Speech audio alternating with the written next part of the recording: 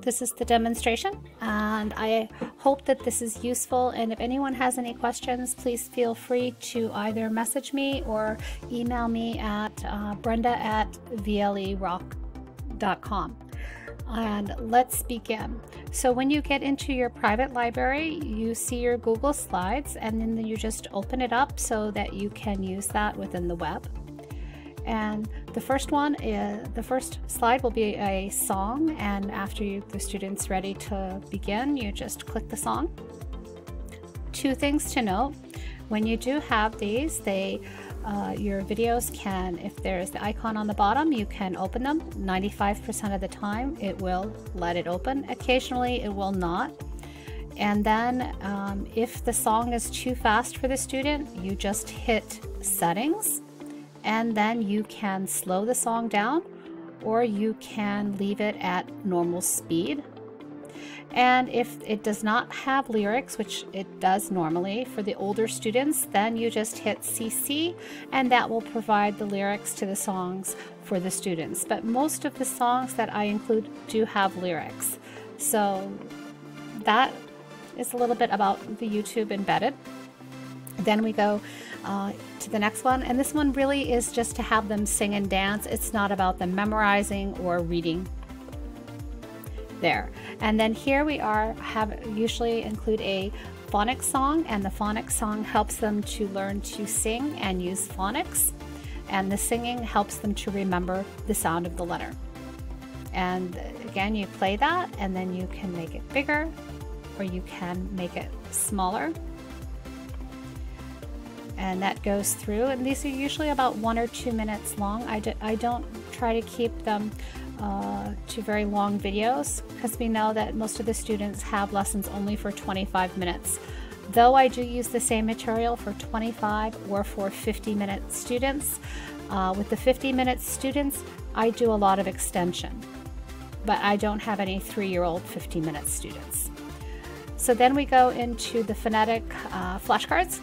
Are rabbit, robot, red. You can ask them to find something or not, and then we're going to go into writing, and writing is cute to introduce to them either in the air, or if they want to try to write it, you can have them write it on the board. If not, they can write it on paper, or they can write it on their hand.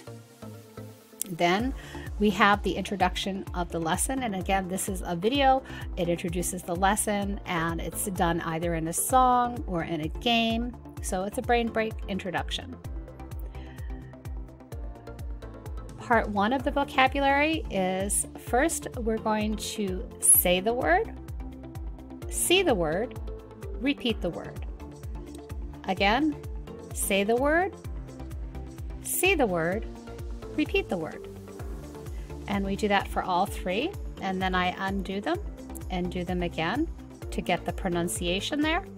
And then we play peekaboo. And I use my arrows. I use the left arrow to go backwards and the right arrow to go forwards. And then now it's time to do peekaboo. You ask them to cover their eyes. It covers. You ask them to open their eyes and ask them to guess. If they can't guess, within 2-3 seconds, open it. And if they just say ruler, try to encourage them to say, it's a ruler. Again, it's a pencil, or it's a book. You control the clicking to the animation so it will not go so fast, and you can also repeat that. Then we're going to move into the sentence structure, and they'll both appear for you, and you're going to then have the students repeat after you. Where are you? And then to see if they can repeat, I am in the classroom, after you. Again, where is my book? Here is your book. Where is my pencil? Here is your pencil. And it does the same. First they get a quick brain break. This one is actually one that will get them up and moving. And it's off topic, but it's fun, and it's really good to see them exercise to get some of that extra energy out. If they don't want to get out of the chair, they can still try to do the exercises in the chair, but it will not always work. Then we're going to go to the next one. This is part 2 of the vocabulary. It's done exactly the same way with the peekaboo game, and the position changes. That way they can't guess where they're going to be, and they're not always in order. Then we're going into the second set of the sentences where you say and have them repeat it.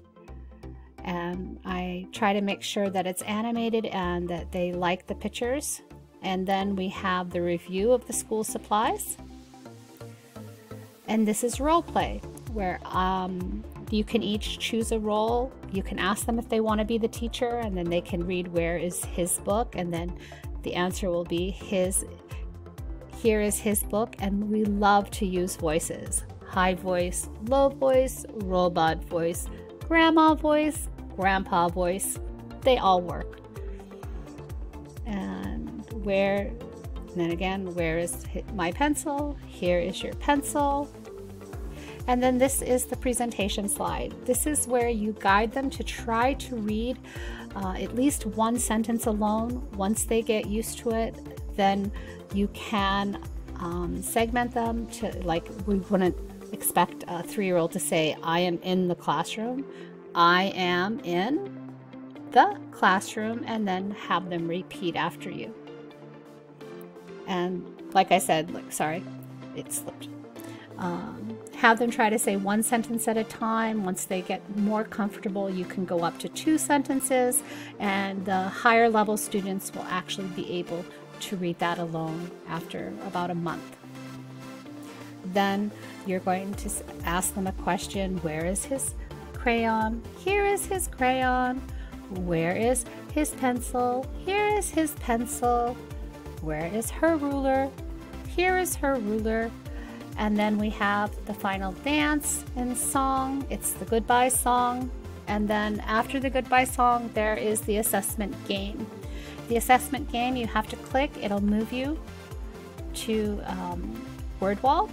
And this is a matching game. You play that matching game, and this works very well with the iPads. I always encourage my students to use a laptop. If not, it's going to be a little bit more difficult because you can just ask, because you can give them remote control access in Zoom. But with Zoom, they're only going to be able to really click on things, and they can draw. You can send the directions to them, their parents, but usually at that age, it's sometimes very hard for them. But with the assessment, I have them try, and then I try, and then we go, actually, I have them take a turn, and then I take a turn until we finish. And then if they don't like that one, we can always switch it to another game. And you have 13 different games you can choose with them and do with them with the templates. Some kids like the maze chase, or if they need more practice. And then at the end, it also allows them to rank. So they're competing against other children, and they like to see their name on top. So they like to continue to play to get closer to number 1. And like this one's actually cute too. This is like Pac-Man. And definitely the teacher is going to help them with this one. They see the picture, and that little red guy is them, and they're going to have to use their arrows to go left or right. And we're looking for the word ruler without running into any of the little blue ghosts. And then you're just going to go up and down. And some kids are very quick at it, other kids aren't. So this is kind of the review and a demo of how you can teach, and you can kind of get a glimpse into the level 2 curriculum. Again, any questions, just shoot them over through a Facebook message. I usually am on Facebook most of the time, so I can answer the messages in Messenger, or send over an email at brenda@vlerock.com. I hope this helps, and happy teaching and happy Saturday. Bye.